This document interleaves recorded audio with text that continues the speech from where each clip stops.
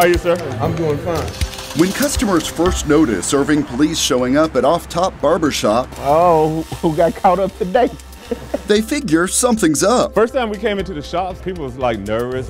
What's your name, man? Customers soon see the visit is a positive one, part of an Irving Police program called Shop Talk. It's a good way to communicate and reach out. Barbershop in the African American community is like a communications channel. Oh, they get conversations. Here, customers talk about everything. Say what goes on in the barbershop, stay at the barbershop.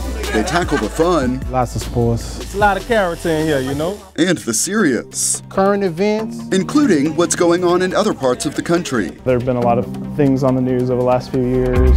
Today, more protests in Ferguson, Missouri. Hundreds of protesters demanding justice. When there's a incident involving a police shooting, that's when people are upset. Police want to have a voice in that conversation, so they make regular visits to Irving barbershops. You didn't come the wrong day.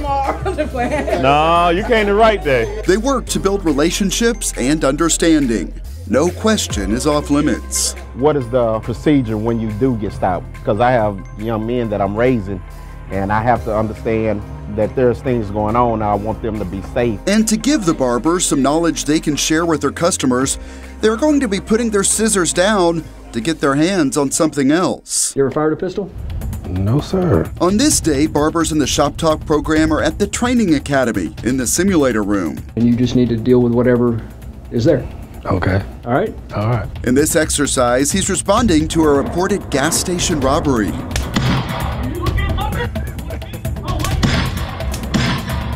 When it's done, Ray Johnson finds out there may have been more to the story. That could have been your brother running out or a co-worker running out trying to get away from the gunfire. It could be the next guy that actually had the gun, but you shot the first guy that came out, right? I did. Yeah. So And the second guy, too. How's that going to look on the news?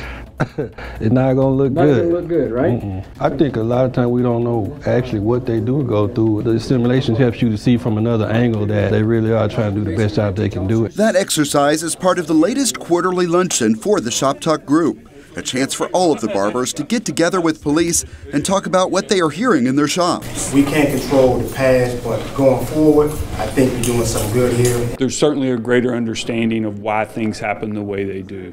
And when people understand, they're able to maybe more readily accept, maybe not agree, but at least accept that things are happening for a certain reason. You have a great deal of influence on folks. They go into the community, they're with the residents, they're with the businesses, and when there's issues that arise, they can address them right then and there. Excellent. Great, thank you. You can see it's not always so serious. Irving Police hosted a block party outside Mitchell's barbershop last year, and they hope to have another one.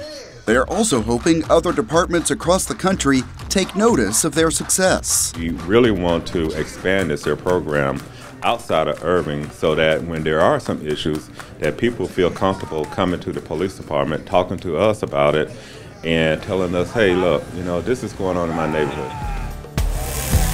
Back at Off-Top Barbershop, some customers talk openly about their concerns. Intimidation. Intimidation. Yeah, really like they're being picked with or something. But it don't always be that. The conversations we heard were more balanced. When people say, oh, this, I can say, hey man, you gotta put yourself in those guys' shoes. And they are now used to having the company of Irving Police in their shop. A big change from how it was at first. Who getting arrested and what happened? But now there's a chance to change it up, Now people can see, okay, lay your head back, it's all right. You gotta open the door and start certain conversations. Police say they are growing relationships that can lead to better understanding and ultimately safer communities. That's what it's about, getting everybody's voice out. Thomas Gandy for City Source.